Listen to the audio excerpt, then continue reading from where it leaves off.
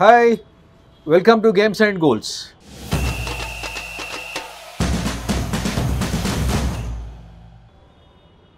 Hi Chandu. Hi Kishore. 1000th one day, oka comprehensive victory for Indian team against West Indies. Second one day రేపు ఆడబోతున్నారు. కాకపోతే first one డేలో it was a very మీక్ surrender by west Indies అనొచ్చా?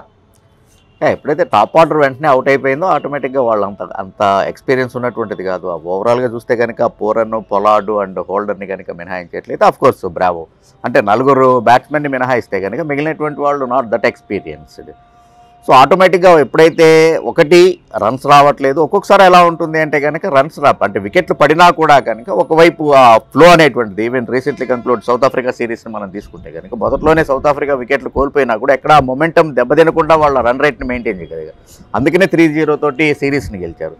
So ఆ రకమైనటువంటి anchor innings ఆడాల్సినటువంటి player లేకపోవటం, so కొంచెం వాళ్ళకి ఓవర్ డిఫెన్సివ్గా ఆడినటువంటి పరిస్థితి. బట్ ఫర్ దట్ హోల్డర్స్ ఇన్నింగ్స్ని కనుక మైనస్ చేసినట్లయితే మనం అసలు ఇంకేమీ లేదు. సో అందుకని ఆ ఒత్తిడి అనేటువంటిది స్పష్టంగా కనబడింది. పొలార్డ్ సిరీస్ కంటే ముందు ఓ మాట అన్నాడు, 50 ఓవర్లు నిలబడాలి, ఖచ్చితంగా 50 ఓవర్లు బ్యాటింగ్ చేయాలని. ఎందుకంటే they were coming back after a wonderful series against England. 3-2 they won the T20 series. కాకపోతే ఆ ఫేమ్డ్ అంటే ఇండివిజువల్గా చూస్తే all those players are stars in white ball cricket. But as a యూనిట్గా జెల్ కావాలంటే వెస్టిండీస్ ఏం చేయాలి సెకండ్ వన్ డేలో? ఒకటి టాప్ ఆర్డర్ ముందు నిలబడాలి. సో కాబట్టి అంటే ఒక మంచి ప్లాట్ఫామ్ వేయాల్సినటువంటి పరిస్థితి ఉంది. అలాగనే పొలార్డు ఈవెన్ మీరు అన్నట్టు 3-2 తోటి గెలిచినా కూడా అక్కడ పొలార్డ్ కాంట్రిబ్యూషన్ ఏం లేదు. ఈవెన్ యాక్చువల్గా డిసైడర్లో హోల్డర్ రియల్లీ ఒక హీరోయిక్ స్పెల్ వేశాడు కాబట్టి వాళ్ళు they could able to one that match and సిరీస్ని అల్టిమేట్గా గెలిచారు. సో కాబట్టి పొలార్డ్ ఫామ్లోకి రావాల్సినటువంటి అవసరం ఉంది. ఎందుకంటే బికాస్ పొలార్డ్కి యాక్చువల్గా ఇండియన్ వికెట్స్ అవి కొత్త ఏమీ కాదు. మోరార్లెస్ అతనికి ఇది చాలా హోమ్ కంట్రీగానే హోమ్ టౌన్గానే ఉన్నటువంటి ఇది కాబట్టి పొలార్డ్ కనుక ఒకవైపు నిలబడేట్లయితే ఆటోమేటిక్గా రన్స్ అనేటువంటివి వస్తాయి. అది చేయాల్సినటువంటి పరిస్థితి ఉంది. రేపు ఏం చేయాలి అంటే కనుక ఒకటి top order, first power ప్లేని 10 ఓవర్స్ని negotiate చేయగలగాలి without losing any wicket.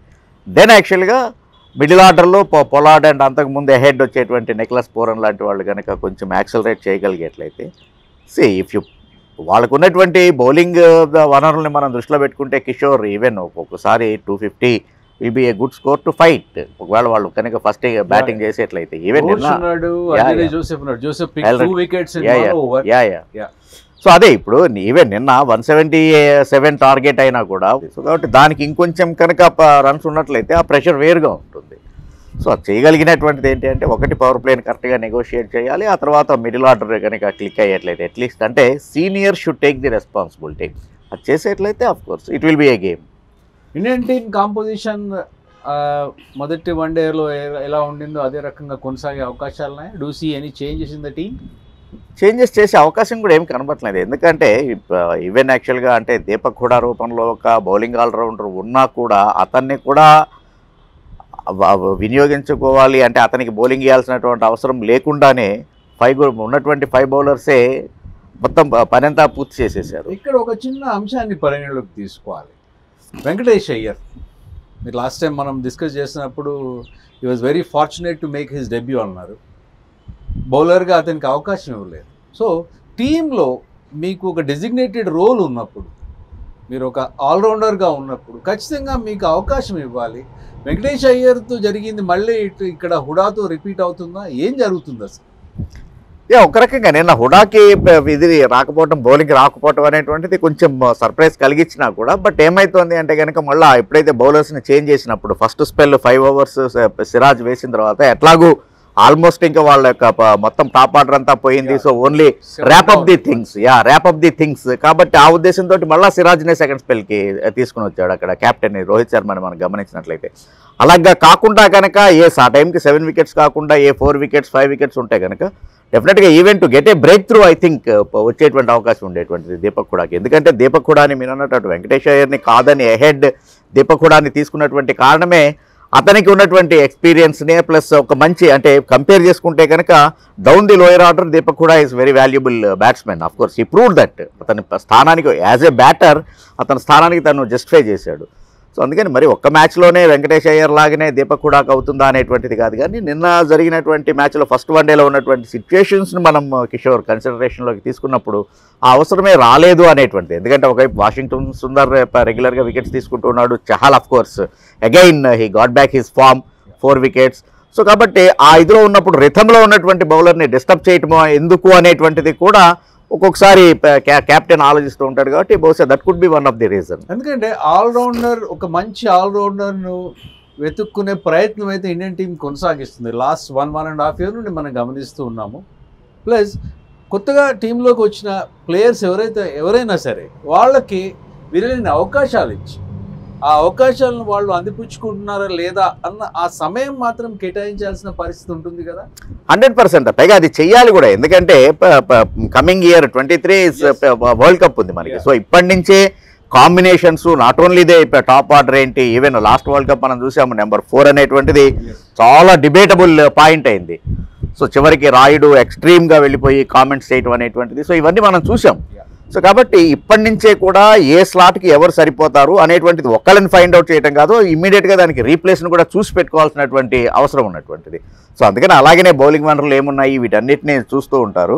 So ఆ ప్రయత్నంలోనే ఇప్పుడు దీపక్ కూడా అలాంటి వాళ్ళని కూడా మళ్ళీ టీంలోకి తీసుకోవటం, 11లోనూ అతన్ని ట్రై చేయటం ఇవన్నీ కూడా చేస్తూ ఉన్నారు. బట్ అంటే మీరు ఇందాక అడిగినటువంటి దానికి రేపటి టీంలో మాత్రం మార్పులు ఉండేటువంటి అవకాశం, ఎందుకంటే రేపు కనుక సెకండ్ వన్డే కనుక గెలిచేట్లయితే ఆటోమేటిక్గా సిరీస్ మనదవుతుంది. కాబట్టి దెన్ అప్పుడు థర్డ్ వన్డేలో కొన్ని ఎక్స్పెరిమెంట్స్ చేసేటువంటి పరిస్థితి ఉంటుంది. వెస్టిండీస్ లాంటి టీంని తక్కువగా చూడగలిగేటువంటి పరిస్థితి ఉండదు. బికాస్ పర్టికులర్గా ఈ ఇదిలో చూసినట్లయితే వాళ్ళు T20 of course they are the masters.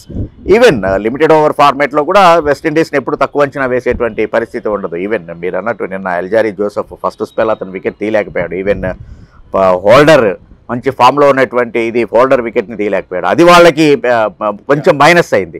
అలాగా కాకుండా కనుక వాళ్ళిద్దరూ ఒకవేళ న్యూ బాల్ తోటి వికెట్ కనుక ఇచ్చి బ్రేక్ త్రూ ఇచ్చినట్లయితే ఇప్పటికీ ఫస్ట్ వన్డే మనం గెలిచినా కూడా మన మిడిల్ ఆర్డర్ అనేటువంటిది చాలా క్వశ్చన్స్ని వదిలిపెట్టింది మనందరికీ కూడా. సో కాబట్టి అందుకని బహుశా సెకండ్ వన్డే వచ్చేటప్పటికి పెద్ద మార్పులు చేసే ప్రయత్నము ఆ ధైర్యం చేయదేమో ఇండియన్ మేనేజ్మెంట్ అనుకుంటున్నాను నేను. ఎందుకంటే మిడిల్ ఆర్డర్ విషయానికి వస్తే Kohli's form is definitely A concern ఒకటి. రెండోది Rishabh Pant at number 4 maybe ఆ ప్రెషర్ ఫీల్ అవుతున్నట్టు అనిపిస్తుంది. ఎందుకంటే we could not see that explosive and naturally attacking Rishabh Pant at number 4 till now. ఎలా చూడాలి దీన్ని? ఇది కొంచెం ఈవెన్ సర్ప్రైజింగ్ అనేటువంటిది. బికాస్ సూర్యకుమార్ యాదవ్ ఈ can bat at right from number 1 నుంచి కూడా ఈవెన్ అప్ టు 6 దాకా కూడా he can bat at his natural ఆ ఫ్లోలో ఆడగలిగినటువంటి వ్యక్తి. అంటే అవసరమైతే కనుక వికెట్ని ఆపగలడు, ప్లస్ ఇమ్మీడియట్గా యాక్సలరేషన్ కూడా చేయగలిగినటువంటిది. సో కాబట్టి బహుశా ఆ 4-5 ఇదే అనేటువంటిది కొన్ని కాంబినేషన్స్ని టెస్ట్ చేసేటువంటి దానికి కూడా ఇలాంటి సిరీస్ని కొద్దిగా వేదికగా మలుచుకునేటువంటి అవకాశం ఉంటుంది ఏ జట్టుకైనా కూడా. ఇప్పుడు అదే ఆస్ట్రేలియాతో జరుగుతున్నప్పుడు అటువంటి ఎక్స్పెరిమెంట్లు చేయలేకపోవచ్చు కాక, ఇంగ్లాండ్తో ఆడుతున్నప్పుడు అటువంటి ఎక్స్పెరిమెంట్లు చేయలేకపోవచ్చు కాక, but when you playing against the West Indies అంటే అంత వీకర్ సైడ్ అనేటువంటిది కాదు, బట్ స్టిల్ కనీసం మనం కొంచెం ఎక్స్పెరిమెంట్లు చేసేటువంటి దానికి వెసులుబాటు ఉంది. ఈవెన్ ఫోర్త్ కమింగ్ ఇది శ్రీలంక సిరీస్ ఉండొచ్చు. సో వీటి మీద ఏంటంటే కొంత ప్రయోగాలు మనం చేయొచ్చు, మన ఈక్వల్ కాంబినేషన్స్ని రైట్ కాంబినేషన్స్ ఏంటి అనేటువంటిది చూసుకోవచ్చు అనే ఆలోచనలో ఉన్నప్పుడు బహుశా దాన్ని ఆ ట్రయల్గా ఒకటి వేసి ఉండొచ్చు కాక నేను అనుకోవటం. ఎందుకంటే ఓపెనర్స్గా అయితే మీకు మంచి వనరులే ఉన్నాయి, మంచి తలనొప్పి ఉందని అనుకోవచ్చు. మనం క్రికెటింగ్ పరిభాషలో చెప్పాలంటే a good headache to have. Correct. కానీ లాస్ట్ వరల్డ్ కప్ అనుభవాల్ని పరిగణలోకి తీసుకుంటే మీకు నెంబర్ 4-5 ఈ క్రిటికల్ స్లాట్స్. కరెక్ట్. ఇక్కడ ఖచ్చితంగా వీలైనంత ఆల్టర్నేటివ్స్ లేదంటే మంచి అవకాశాలు ఇచ్చి కన్సాలిడేటెడ్గా డెఫినెట్లీ వీళ్ళు మనకి ఆ మిడిల్ ఆర్డర్లో మనకు ఆ కావాల్సిన ఇంపెటస్, అవసరమైతే నిలబడి ఆడే తీరు ఇవన్నీ ఉండే పరిస్థితి ఉంది అన్న ఒక భరోసా, ఒక భావనతో మాత్రం ప్రిపరేషన్ ఉండాల్సిన అవసరం అయితే కనబడుతుంది కదా. కరెక్ట్ కిషోర్. ఎందుకంటే మీరు అన్న దాంట్లో ఒక పాయింట్ ఏంటి అంటే కనుక వాళ్ళ కనుక ఇప్పుడు సపోజ్ నెంబర్ 4 నువ్వు అనేటువంటిది, నెంబర్ 5 ఇది అనేటువంటి కంటిన్యూ కనుక వాళ్ళని అదే స్లాట్లో కనుక పంపించేట్లయితే కనుక ఇర్రెస్పెక్టివ్ ఆఫ్ ది సిచ్యుయేషన్ ఒక్కొక్కసారి మేబీ వెన్ ద 3 డౌన్ కేవలం మీకు 10 రన్సే కావచ్చు కాక. So lower down the order అంటే ఒకవేళ చహల్ లాంటి వాడికి కొంచెం బ్యాటింగ్ ప్రాక్టీస్ అవుతుంది, లేకపోతే శార్దూల్ ఠాకూర్ లాంటి వాళ్ళకి బ్యాటింగ్ ప్రాక్టీస్ అవుతుంది, వాళ్ళని అప్ ది ఆర్డర్ పంపించవచ్చు కదా అని కొంతమంది అనలైజ్ చేస్తూ ఉంటారు. బట్ అది కాదు, ఏ సిచ్యువేషన్ ఉన్నా కూడా నీ స్లాట్ ఇదే, నువ్వు నెంబర్ 4 నువ్వు నెంబర్ 5 అనేటువంటి దాన్ని ఇప్పటి నుంచి కనుక చేసేట్లయితే మీరు అన్నటువంటి దాని విధంగా వాళ్ళకు కూడా ఒక ఇది అంటే నా రోల్ ఏంటి అనేటువంటిది ఒక క్లియర్ పిక్చర్ ఉంటుంది. కాబట్టి even that particular player will prepare for that slot. So కాబట్టి ఆ రకమైన చేయాల్సినటువంటి అవసరం అయితే ఇప్పుడు ఉంది నిజంగానే. సో ఇంతవరకు మీరు చెప్పిన దాన్ని బట్టి అయితే it's a foregone conclusion that రేపటి మ్యాచ్లో ఇండియానే ఫేవరెట్గా బరిలోకి దిగుతుంది.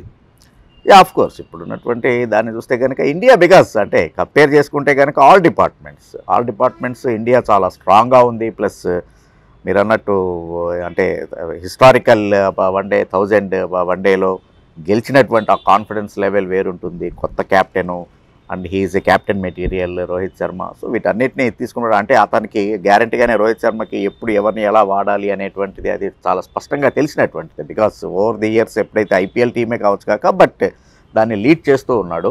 ఈవెన్ విరాట్ కోహ్లీ క్యాప్టెన్గా ఉన్నటువంటి టైంలో కూడా when Virat Kohli was of, Rohit శర్మకి Indian టీముకు కూడా లీడ్ చేసినటువంటి ఎక్స్పీరియన్స్ ఇదంతా ఉంది.